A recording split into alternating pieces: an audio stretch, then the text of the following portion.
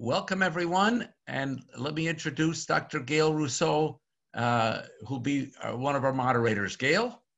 Great. Thank you, Dan. And hello, and thank you all for joining us for the first webinar in this series, From Pandemic to Progress, Building Capacity Through Global Surgery, Obstetric, Trauma, and Anesthesia Systems. The opening webinar for today is titled Surgery, Suturing the Gaps in Health Security. This series is presented by the G4 Alliance, the Global Alliance for Surgical, Obstetric, Trauma, and Anesthesia, along with GICS, the Global Initiative for Children's Surgery, and the Program in Global Surgery and Social Change at Harvard Medical School, along with additional partners for each of the webinars.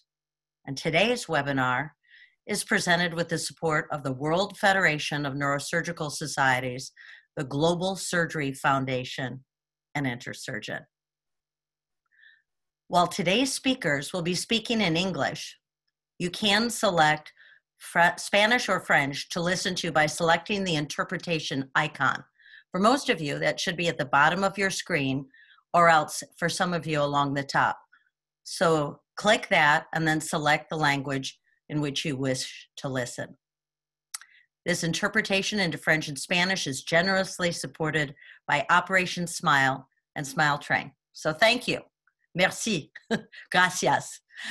We have an exciting panel to hear from, and you'll be able to pose questions to this panel. To pose a question, please select the Q&A visible at the bottom of your screen, and we'll get to as many of those as possible.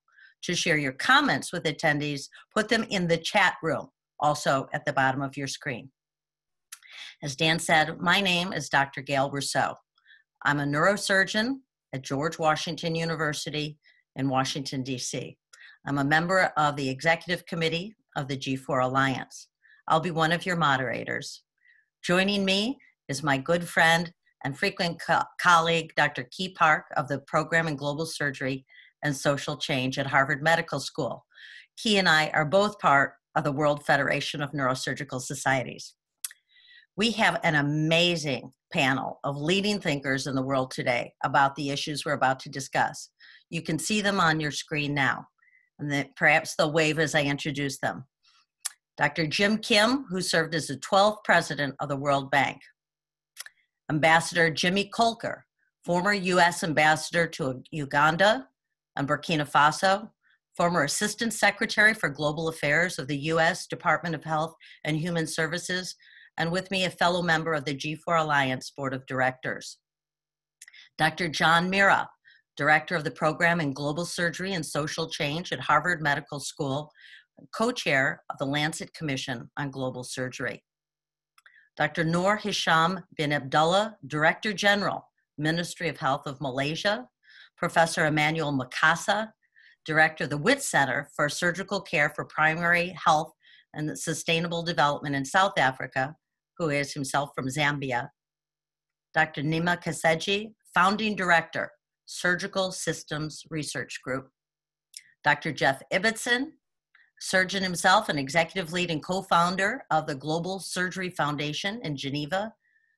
And Emmanuel Ama, chairman of the Global Initiative for Children's Surgery, GICS. So with that heady lineup, Kee, would you, as co-moderator, like to throw out the first question? Yes, thanks, Gail. And it's great to see everyone, and welcome to all the participants from around the world. We're going to get right down to business now. And our first question will be to Dr. Hisham, the Director General of Ministry of Health of Malaysia. Dr. Hisham, we know that you're a surgeon, an endocrine surgeon, and you also have been working with the ministry for quite some time now.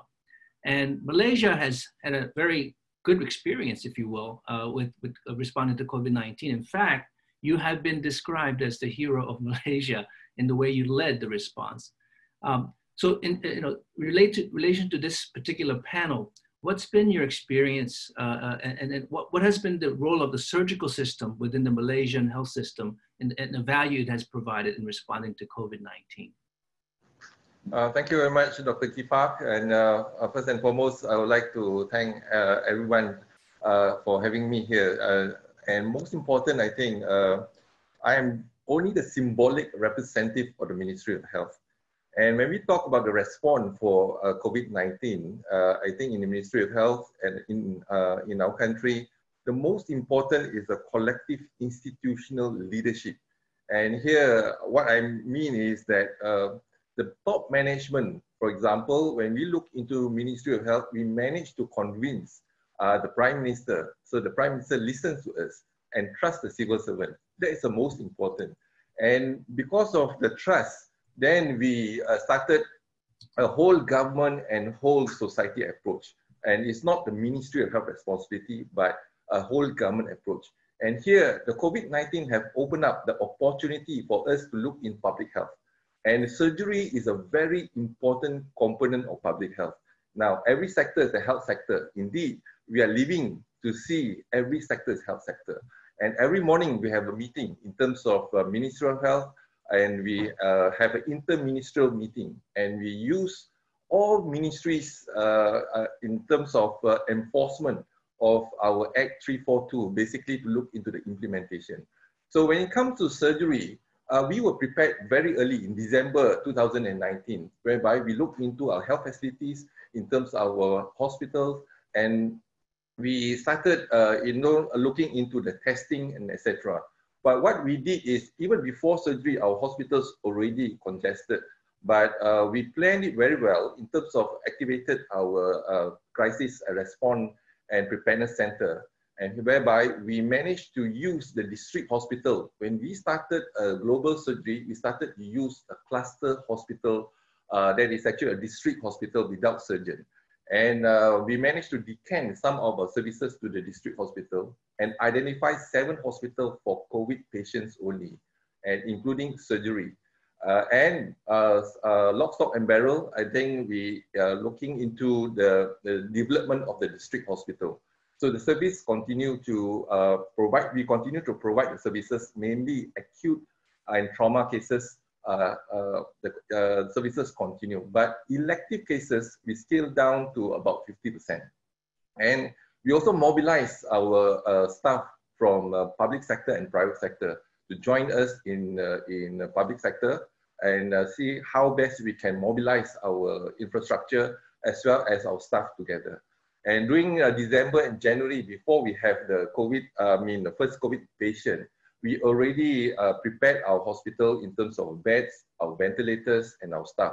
And staffing comes from private sector, public sector, and those retirees, for example, we enroll them and make sure that we deploy them to our respective hospital, the main hospital, the COVID hospital, as well as a non-COVID and COVID hospital, a hybrid hospital, and a non-COVID hospital. So services been taken into the non-COVID hospitals, elective surgery, and etc.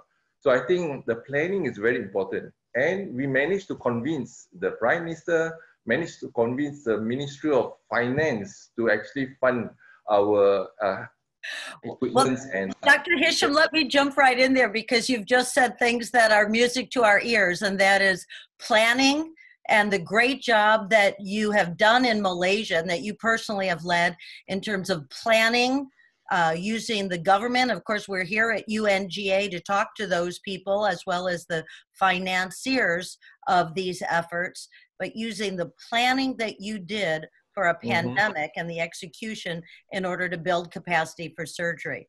So thank you for that. And let me then ask Ambassador Jimmy Kolker the next question. You too have been involved, Ambassador Kolker, with these kinds of efforts, given your experience with PEPFAR and HIV/AIDS in Africa.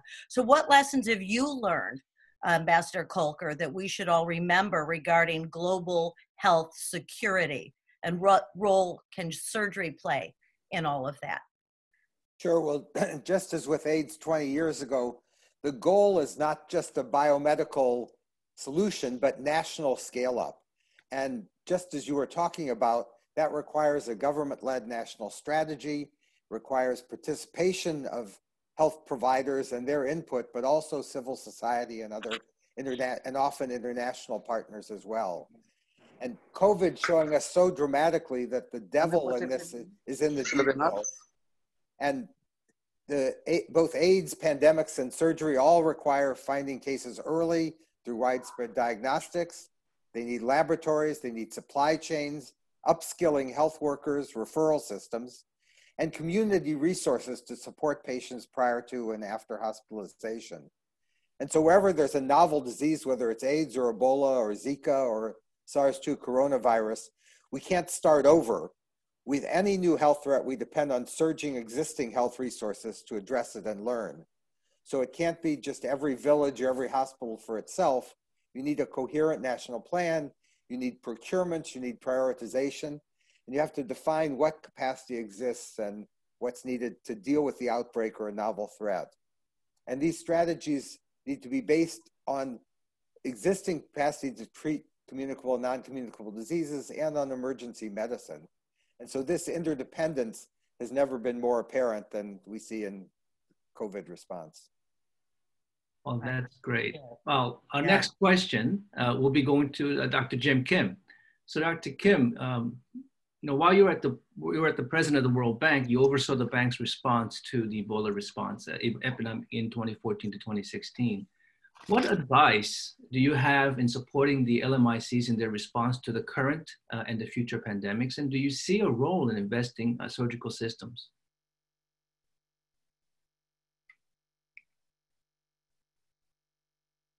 First, let me thank my good friends Key and Gail for inviting me, and lots of old friends and new friends. Good to meet you all and see you all again.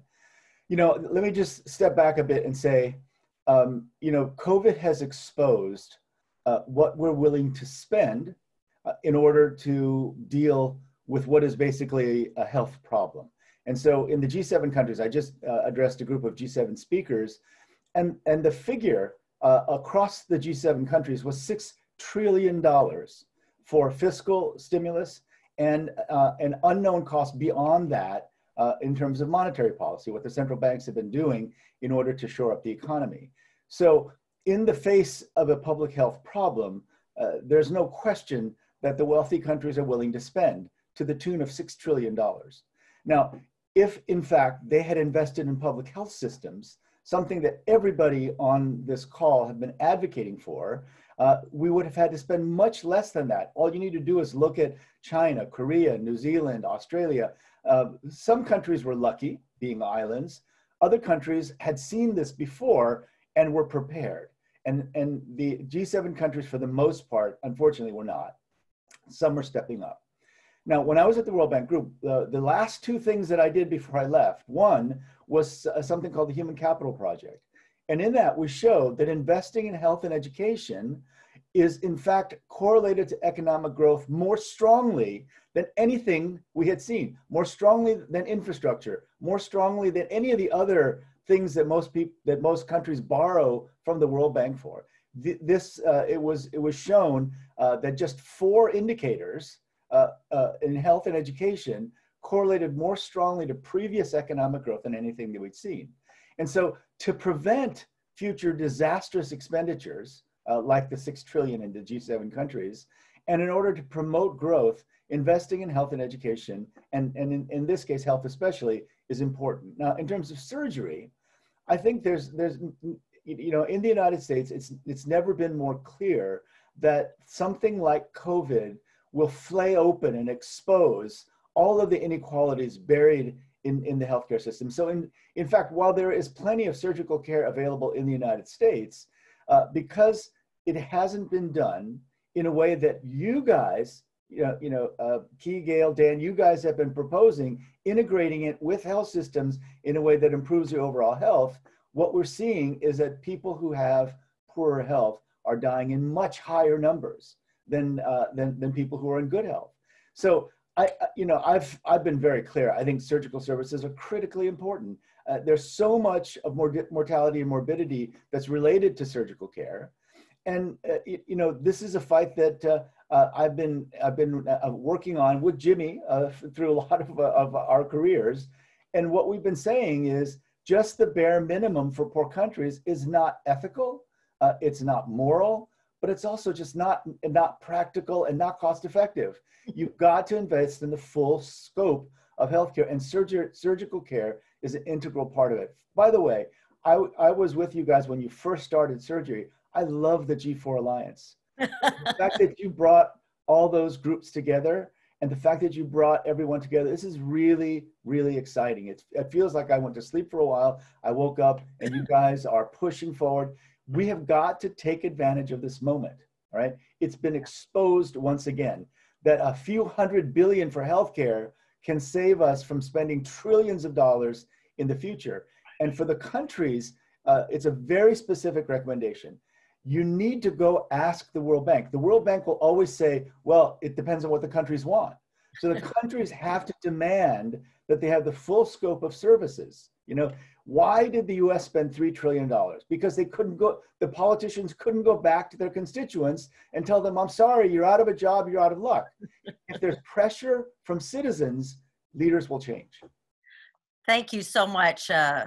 What a compelling call to action for all of us and for all of the diplomats who are gathering virtually this week and next at the UN General Assembly. Well, that's a great introduction for John Mira, who will get our next question. John, you led the Lancet Commission and its report on global surgery. You produced that landmark report that is so frequently referenced by all of us in this initiative. What would you say is the current situation of surgical capacity in low and middle income countries? Gail, thank you. It's great to be here, and thank you for inviting me. I would just say I had to chuckle a little bit when Jim said he feels like he went to sleep and found what was going on. Jim hasn't gone to sleep on anything. He's been on top of everything every day. So I just want to make that clear. Gail, you know, I think what I'll do very quickly is try to give a little context in terms of the history and where we've come. So if you think back to 2008, that is when Jim Kim and Paul Farmer wrote that, what is now a classic article that talked about the neglected stepchild of global health. And that was such a vivid metaphor. It's interesting how that really galvanized our community. And we went to work, and we all know that 2015 then was quite a big year because of the effort of everyone around the world. DCP3 was published, the Lancet Commission, WHA 6815. And to speak specifically about the Lancet Commission, you brought that up, that did a number of things. So it identified a clear vision, key messages, indicators, and also this concept of national strategic planning. And that's been brought up several times. And that, you know, part of that came about because of a comment actually that Jim Kim made at the first Lancet Commission meeting, where he said that, you know, global surgical care is an indivisible, indispensable part of healthcare. So that recognition that it really needs to be integrated into healthcare, it's not a separate thing, it's not a vertical project. So this whole concept of national surgical, obstetric, and anesthesia planning really speaks to that. It's a strategic approach to integrating surgery, OB, anesthesia, and trauma into a national healthcare system. As you know, Jimmy Colker mentioned that this needs to be a government-led strategy with all stakeholders. And he mentioned that, you know, the devil is truly in the details. And that is what a national surgical strategic plan is. And so when I look back at the last, say, 10 years and what we've done well and what we need to do, I would mention three things. So one, how do we incorporate this concept of surgical strategic plan into national health priorities? And we've done a pretty good job of that. And you'll hear a little bit later from leaders like Emmanuel Mukasa and Emmanuel Ame, who have led those processes in their countries. And that leadership has led to regional approaches. So the South African Development Community, the Pacific Islands, et cetera. Number two, how do we attract financing for surgical capacity building? And I think that's something that maybe we haven't done as well as my number one priority there. And that's going to require that we talk to a different group of people. You know, as physicians and surgeons, we're not used to necessarily talking to finance folks, but we need to get outside of our little bubble. And then number three is how do we integrate this narrative into the discussion around pandemic preparedness and global health security? So again, we can't stay in our little bubble. We need to talk to a different community. By and large, the pandemic preparedness, global health security community is obviously different than our global surgery community. So we need to get comfortable speaking with them. So number one, we need to continue our efforts with integrating surgery into national health planning. Number two, I think we need to be more proactive with financing. And number three, we need to reach out to our pandemic preparedness and global health security communities. Oh, that's great, John. Thanks for that beautiful summary and then the action points that we need to think about. I'm going to go back a few years and then address this question to Emmanuel Mikasa. Many of you may or may not know is Mikasa, Dr. Mikasa is an orthopedic surgeon. It was the health attaché at the Zambian mission in Geneva and was actually the chief author of the resolution that sort of jump-started this whole global surgery movement during the World Health Assembly. So Emmanuel, so now you're working with the 16 countries of the Southern African Development Community.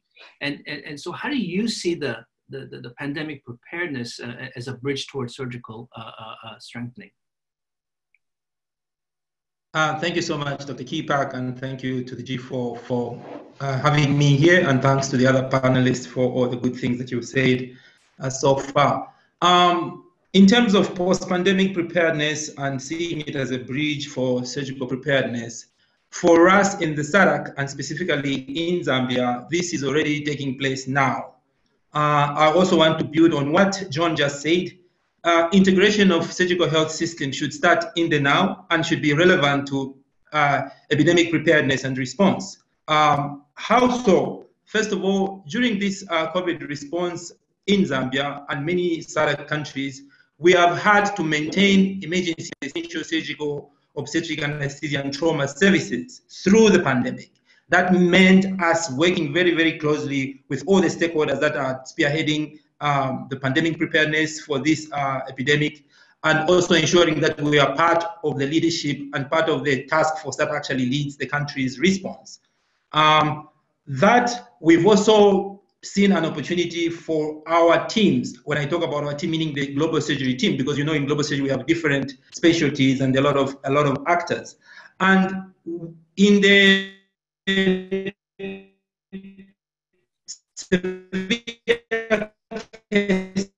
management of COVID, as you know, it needs a lot of life support.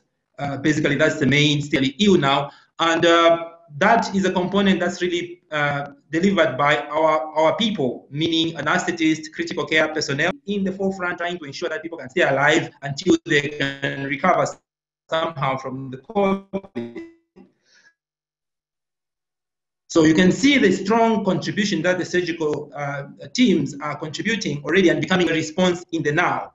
Now, that of course has also created another opportunity, now an opportunity where government has asked us to help and map out the life support capacity in the country, the anesthesia capacity in the country. We've had to look at everything, including oxygen supply. Now, as you know, all these are receiving a lot of attention and a lot of investments. And for us, in the long run, while we are integrating already into the response right now and being relevant, we are also now looking at how do we leverage all these investments so that they can help in the future work that we have to do on surgical capacity building in the country. And from many papers and a lot of assessment that's been done, you know that our weakest point is our anesthesia capacity. We have a few surgeons, probably more, but our anesthesia capacity and critical care capacity has been very, very low. Even our perioperative outcomes are very, very low from the ASO studies. So we hope that the investments that are being made now in the COVID response can be leveraged for future work in capacity building for surgical healthcare.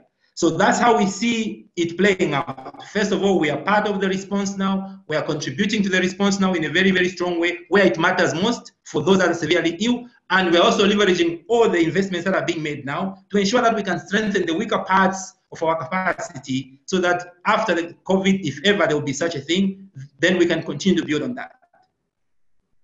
Thank you very much, Dr. Mikasa. Those are excellent action points, and we really appreciate you bringing, in particular, that acute need for anesthesiologists to our attention. Let me turn to Nema Kaseji. Nema, you are a pediatric surgeon. You're the founding director of the Surgical Systems Research Group. You've also worked for WHO, and we're here as part of the UN General Assembly, and WHO is part of that larger system. So, in the work that you did for WHO and the Emergency and Essential Surgery Division, what role do you see that WHO and other international multilateral organizations can play in surgical system strengthening? Thank you, Gail, for that excellent question. And it is a pleasure to join you today. And thank you for having me. Many thanks to the organizers and the sponsors, and also to the excellent points made by my co-panelists. I think we can all agree that the multilateral system and structures that we've almost taken for granted for a long time are currently threatened. So threatened by politics, threatened by the lack of funding. And so this is really a time to actually argue for the need to have these systems in place, to have these structures in place, so that we can coordinate responses such as what we're going through now.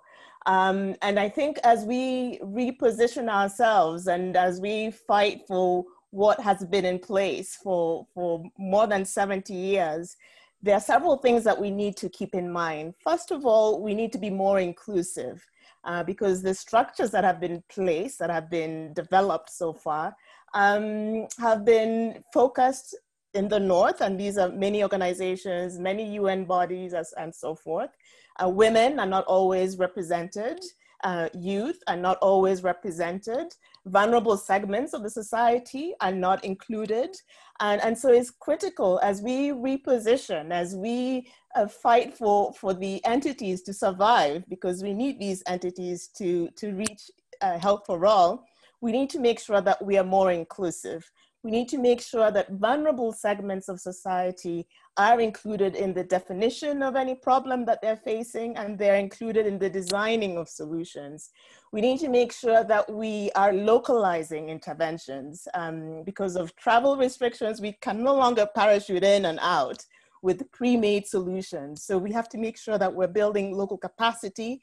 We are localizing interventions. We are including experts because so far international experts fly in for a few days, tell you what to do, and they fly out, and that's how we've done things so far. So that needs to come to an end. We also need to leverage systems that are already in place that if was strengthened locally would have more impact. So for example, in the last 3 months, I've been working with the Ministry of Health in Siaya in Western Kenya. And yes, of course, we only have 3 ventilators at the health system level, but we also have the community health strategy that has been working since 2007. And so now in the last 3 months, we've worked with more than 1,000 community health workers, teaching households how to prevent COVID-19, distancing, wearing masks. And so far we've reached close to 500,000. And in 3 months, we've only had 73 confirmed cases and 3 deaths. And so using systems and assets already in place, and we've used youth who are at home because of lockdown measures. We've used technology. We've used community health workers who've been working with household members for 40 years. So those are things that we need to bring to the forefront as we reposition ourselves as international organizations. We need to make sure that we're inclusive. We need to make sure we're working in true partnership, not me as an outsider telling you what to do, but mutual learning and mutual solidarity and support so that we can reach health for all by 2030. Thank you. Thank you, Nema. I mean, we're literally getting a call from Western Kenya, from on the field. Thank you for all you do. And we're gonna switch now to Geneva, where Dr. Jeff Iverson is located. So here's a hypothetical, and I don't think it's hypothetical, I think it's realistic. We could potentially have massive sums of money allocated towards pandemic preparedness in LMICs, earmarked towards health system strengthening, possibly surgical systems. That's to actually execute this kind of flow of money, that's a massive amount of work. And in January, there was an announcement that a global surgery foundation was created at the World Economic Forum. That's what the announcement was. And this was housed in UNITAR. And Jeff, you're the executive director for this. And so how do you see the role of Global Surgery Foundation as potentially the custodian or the implementer of such a fund? Well, thank you, Key, for the introduction, and thank you for the honor of being part of this forum, and for all the other panelists and the excellent comments that they've made. So greetings from Geneva, Switzerland, and the United Nations Institute for Training and Research and the Global Surgery Foundation. Before I get deep into the question, let me just re-summarize what the end goal we could look at. And as discussed earlier with some of the panelists, we want a strong, sustainable, resilient healthcare system that will be ready to deal with future emergencies, such as the COVID pandemic. And the present pandemic has shown the weaknesses. I know that all of us participating today would strongly agree that surgical care is one of the keys to achieving this goal. And I've seen on the front lines how surgical care systems serve as the cornerstone of the foundation of resilient healthcare systems. This, of course, includes all components of surgical care, like Emmanuel said: anesthesia, strong nursing capacity, proper equipment and infrastructure, blood banks, oxygen supply, capable radiology lab, pharmacy, the list goes on. And surgical care touches on each of these. The question is, how do we manage the massive amounts of funding that could potentially come this way to deal with these issues? And how do we manage funding mechanisms that will ensure that these goals are achieved in a way we envision, a sustainable way? And I believe we can learn from the success of organizations like the Global Fund and Gavi. The concept of pooling resources for greater impact has worked very well for achieving their impact targets.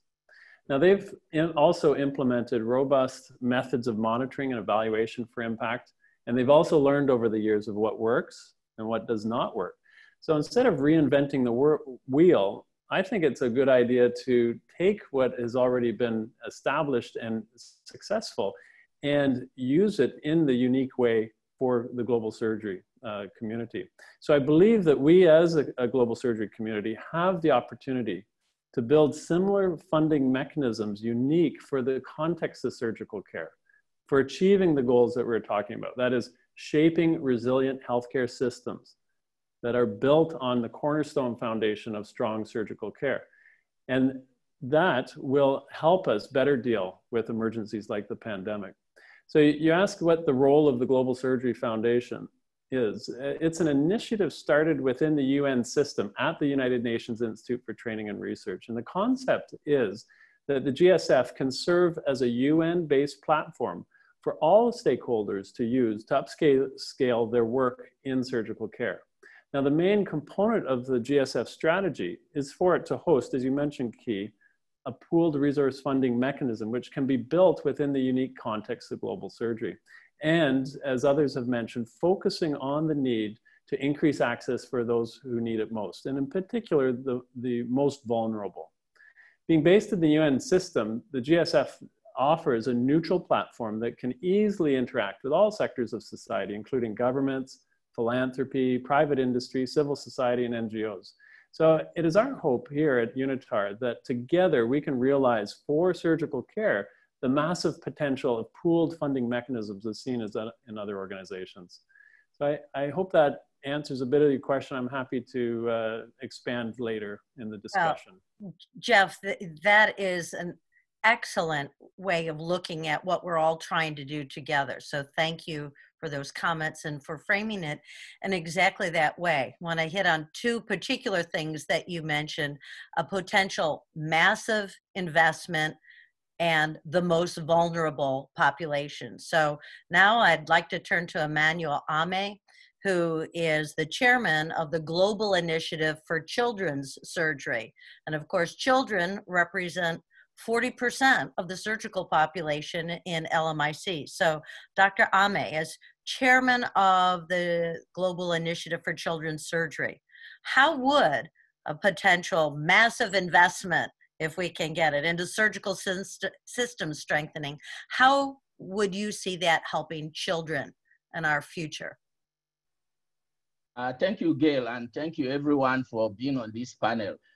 Taking off from what Geoff said, children are such a vulnerable component of our population. And as Gail just pointed out, in most low and middle income countries, especially sub-Saharan Africa, the population of children approaches almost 50% of the population. Yet what has happened over the years is, for some reason, children's surgery has been left out of existing surgical programs and even child health programs. And what that has done is has created very huge gaps in, one, the workforce for the care of children, and the infrastructure required to take care of children. So I think that for such massive investment, if we do get it, we need to quickly address, train the required workforce. And that's the entire spectrum from children's nursing up to anesthesia, which is such a huge problem at the moment. Now, training people takes time. And while we are waiting for that to be done, we need to invest in training already existing non-children's surgery providers to be in a position to provide the required emergency surgical care for children, especially at first level hospitals. Existing infrastructure will need to be refitted and reconfigured and re-equipped in a way that can take care of children, again, especially at first level hospitals.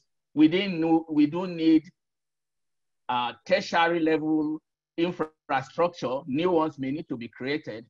And we need to create research capacity in this setting that should be able to do context-specific research that they can implement to improve the situation on ground. But the challenge is, how do you do this?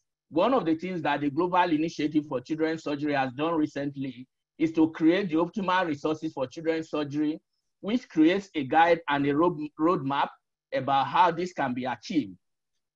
And I think one of the important things we need to focus on is to do things that implement things that will change the situation on ground. I know there's a lot of focus on collecting data. That's important, but any data we generate that does not change the situation on ground is not helpful. And that's what the Optimal Resources for Children's Surgery tries to do. And we hope that that will help direct such funding if we do get it. Thank you. Wonderful. So we heard from everyone, all of our panelists, and we're going to actually switch gears and take questions from the hundreds of participants currently live on this webinar. So I'll start off first. And it's a combination of 2 or 3 questions, and they tend to sort of dwell around this idea of what's next. You know, one question is, what strategy do you have in place to have minimum healthcare, safe surgery in all of LMICs? How does Malaysia plan to actually strengthen surgical care in some of the parts of the country that's weak? So I'm going to direct this question to Director Dr. Hisham, because he's oversees the Malaysia Ministry of Health plans. He's been involved with global governance as far as the World Health Assembly. And so maybe you can give us some directions. What's the role of, ministries of health, development partners, international organizations, and as far as the next steps, what do we do next? Thank you very much, Key. I think when we look into our country, how do we actually strengthen and empower our surgical fraternity to provide the services? And I think number one is the leadership is important, and to convince the government to invest in surgery. And part of the national strategic planning in terms of looking at the access and equity. And in terms of urban area and the rural areas, we do have hospitals, district hospital in place, whereby we are lucky that we already have a district hospital in place, but we do not have the services. So what we are doing now is looking into the essential services. For example, can we train the medical officer to do certain procedures in the district hospital? And we identify the district hospital and provide a hub and spoke in terms of the services. So we are coming up with the idea of a clustering of the hospital. That's number one. Second, the specialty in terms of looking into the primary care, for example. And when they can diagnose the patient, then they know exactly where to refer to. And we do have in the district hospital 2 operating theatres. And what we need to do is to train our workforce, medical officers and etc., and make sure that diagnosis can be done and basic surgery can be done. and it is being covered by the main hospital in the district, as well as in the state. For example, now we are looking into the North Borneo. We have 24 hospitals in North Borneo, but we lack of in terms of facilities as well as manpower. So now we are looking at full procurement of equipment, for example, for the whole country. And number two is training, basically the medical services, medical officers, and looking into the complexity of the surgery. Majority of surgery, 60 to 70% can be actually trained, can be done by the medical officer, a trained medical officer, for example, appendix and all that. But the difficult part is that we also provide specialty services, and how can we actually send our specialists to visit the hospital, or send the patient to a major hospital, specialist hospital, for example. So I think we are looking into that. But more importantly, we must get the government to buy in, because the funding comes from the government. And this is why this pandemic has opened up the opportunity for us to convince the government public health is important. So far, until today, public health is not visible. And surgery is a very important component of public health. And because of pandemic now, we managed to convince the government we have to invest more in healthcare, particularly in surgery. I think this is something that our investment, for example, GDP in the public sector is only 2.3% of the GDP, less than 2.3% of GDP as compared to other countries. But we optimize the resources. And this is the response that we have now, the optimization of the manpower, of the resources, so that we can provide the maximum impact, reasonable cost, and good outcome. Thank you very much, Dr. Hisham. You really have outlined that very well. I'd like to take another question. It was raised by Walt Johnson, who is the former head of the WHO Global Initiative for Emergency and Essential Surgery, but many others in the chat room have asked about this. And it has to do with what Dr. Hisham just said about individual nations really spearheading the initiative by providing funding. And so I'd like Nema Kaseji and Jim Kim in particular to address the question our participants have regarding the funding of WHO. There are some nations that are not paying up. There are some nations that are threatening withdrawal. What does that mean for global health in general and global surgery in particular? So first Nema, and then maybe Jim Kim, if you could address that question, please, from our audience. Okay, thank you for that excellent question, which is quite loaded. So as I mentioned earlier, a lot of the institutions that we've taken for granted are now under threat, and countries are threatening to pull out. And I think the US is threatening to pull out 60 million from WHO. And this is not the time to do that in the middle of a pandemic. So my feeling is that over time, we've sort of taken these institutions for granted. We have also lost the global solidarity that was there right after World War II, because I think we were all on the same page at that point, and we all wanted to build a better world, and we were maybe even more idealistic at that time. And some of that has been lost. I think there is more mistrust and distrust. There is more nationalism, and this is not unique to one country, but it's a trend that has been developing over a few years. And I think it's up to us who actually see the consequences of defunding these organizations, the consequences of muzzling some of the great institutions that have been in place that resulted in us eradicating diseases. So I think part of it is up to us to convince the politicians that science and health is sacred and is not something to be put on the bargaining table to score political points. And I think we also have to just to continue with the work of making sure that we are marching towards universal health coverage. So those are the two things I would recommend during these very difficult times, is to make do with what we have, make sure that we are really doing things the most sustainable way and in true partnership, so that we can save money and also make solutions more sustainable. And I think it is also up to us who are in the health field to make sure that we are ambassadors and that we are there to protect some of these institutions that have been in place and are needed now more than ever. Thank you. Thank you, Nema. That's great, a great response. And we're going to combine 3 questions, and they all have to do with financing. And these are going to be addressed to Ambassador Coker and John Mira. And specifically, Ambassador Coker, what would be the role of the U.S.? Because there's some precedents, right? There's the PEPFAR, and that changed the face of global health, historically. And is this something that is possible, a global fund for surgical care? And that's led by, let's say, U.S. And then John, maybe you can talk about some of the high-level perspective on where would money come from for the global scale-up of surgical care.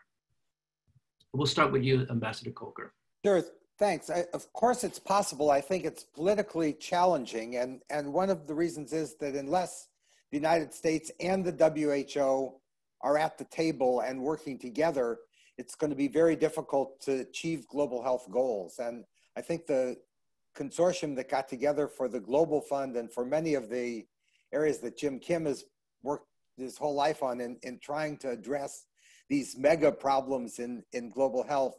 I'm not sure that the preconditions from the US side are in place at the moment. I think we don't realize that the World Health Organization mandate is just enormous, and that it's actually done a good job in norms and guidance and technical support. And I do think we should be tripling our assessed contributions as well as increasing voluntary contributions to the World Health Organization, but in return for some reforms. It is not a dynamic 21st century organization, it's an archaic structure. And I think the creation of these funds, while very valuable, and I think the idea of pooled funds in the Global Surgery Foundation is the right way to go. But I think that we can't see these as just workarounds to the core business of national strategies supported by norms and standards that the Global Fund is uniquely able to provide. So I do think that Dr. Kaseji is exactly right that the pandemic has focused our attention on health investments. Dr. Hisham as well was talking about that, and now is the time. Great. John? I agree 100% with what Ambassador Coker just said. And I want to add to that and just say, I think global surgery is entering a new era. And I think we can no longer say that we're the neglected stepchild. I think now we're the poor cousin.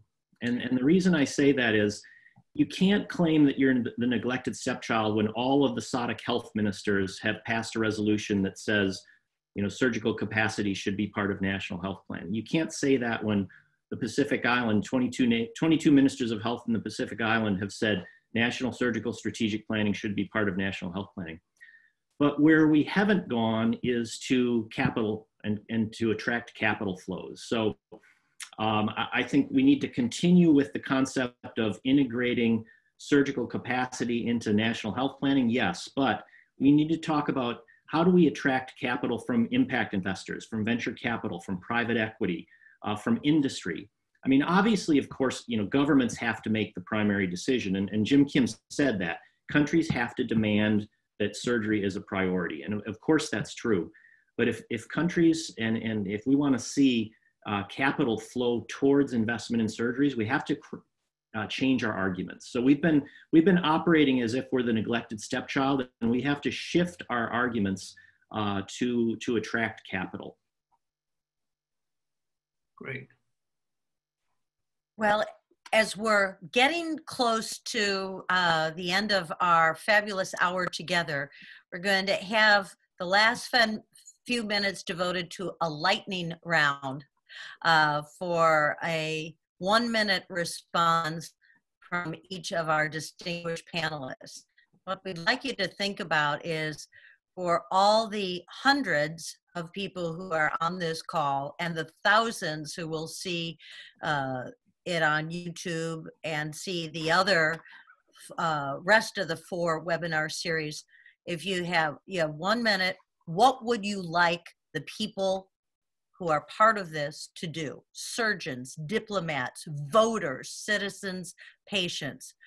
Well, 1 minute each. We'll start with Dr. Hisham. What should we do, each of us?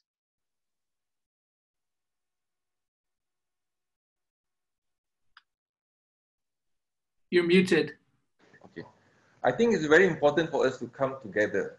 And together and unity, we can make a big difference in healthcare, mainly in global surgery, in terms of looking into the politics, in terms of financing, in terms of global procurement, and etc.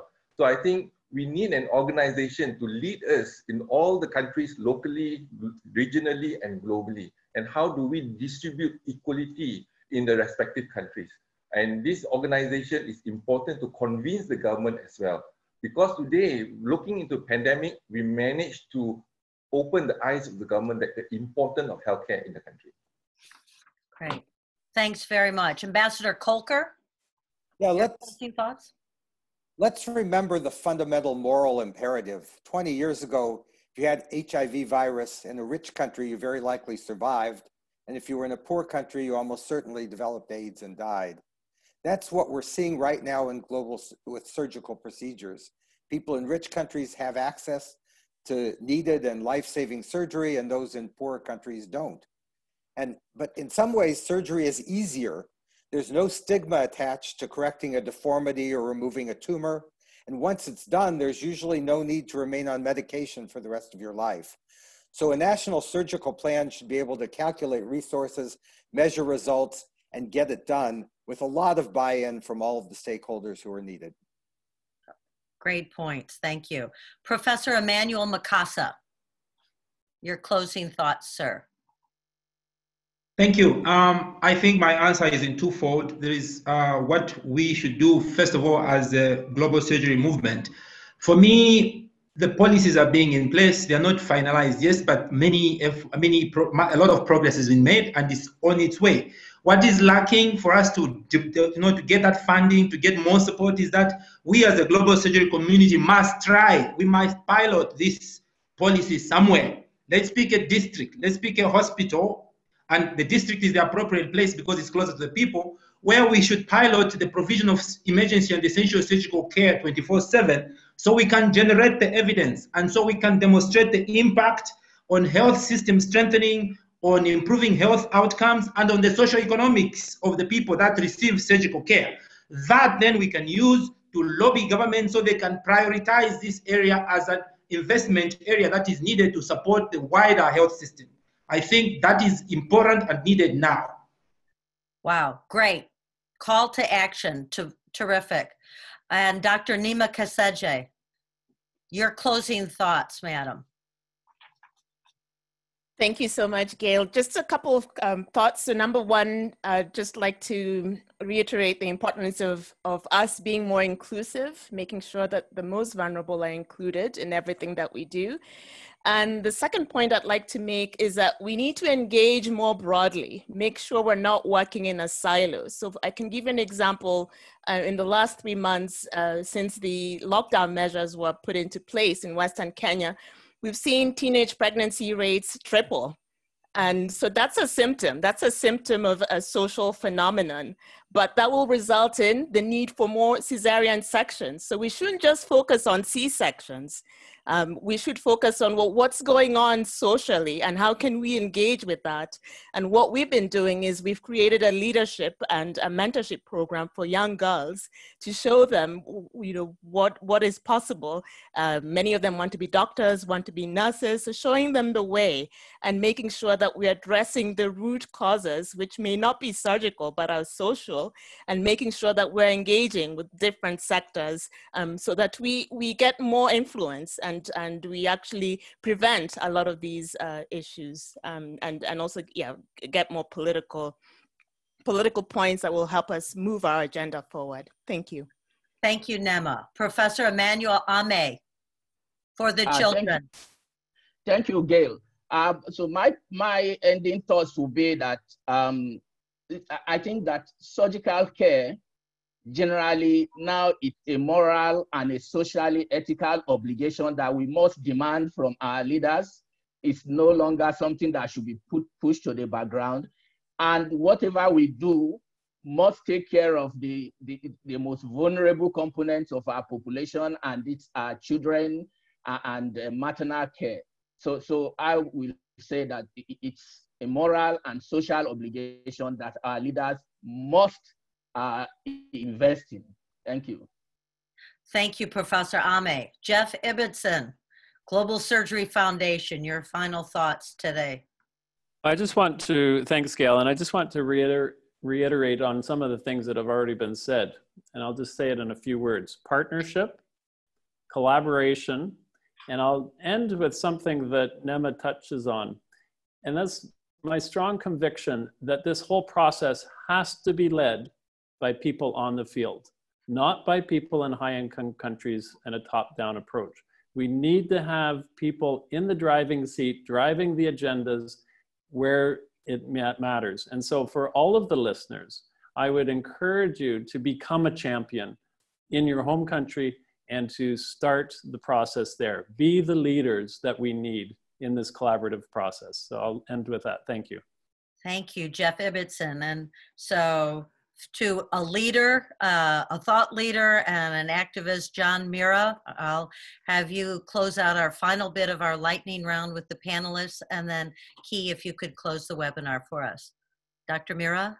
Thank you. So I'll just summarize what I said before, but first I agree with all the things that the panelists have said. And of course, equity and reaching out to vulnerable populations, that's why we're here. In order to get to some of those goals though, I think we need to get out of our comfort zone. We need to proactively work with capital markets, with financial markets, and we need to proactively work with the pandemic preparedness community. I think that's really going to be critical in the next 2 to 3 years.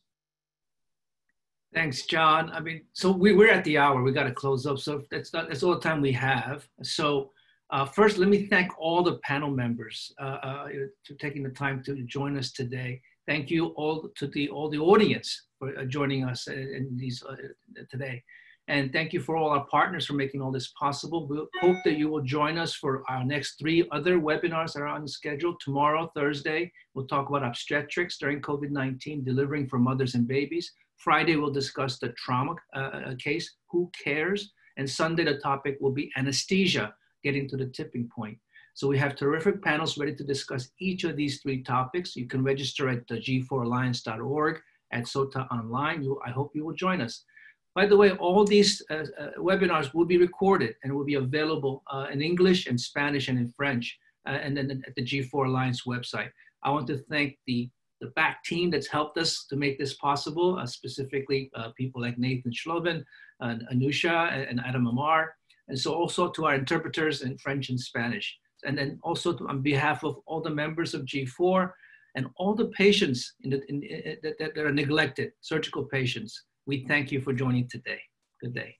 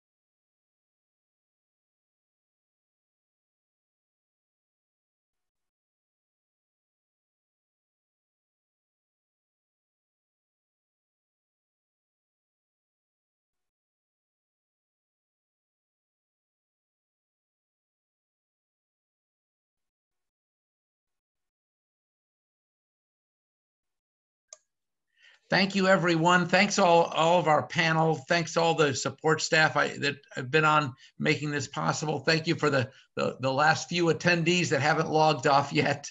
But I'm just so pleased and so happy that you guys were all able to join us today for such a stimulating and exciting discussion with some very thought-provoking ideas and challenges. And I think we got people thinking about how to move forward in the surgery issue.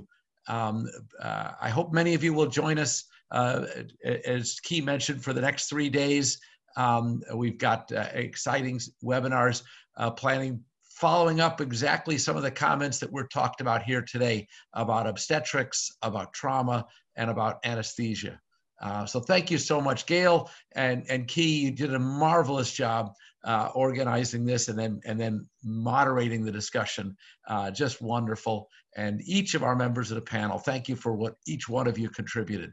It was fantastic. And thanks for our support team who was fielding questions and passing them on to Gail and Key. Thank you guys very much.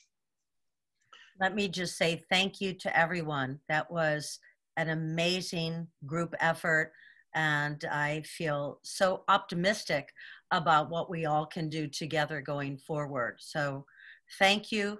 We will be in touch, believe me, and just continue pushing the envelope, doing the good work that we all want to do and want to do together on behalf of vulnerable patients. So thank you.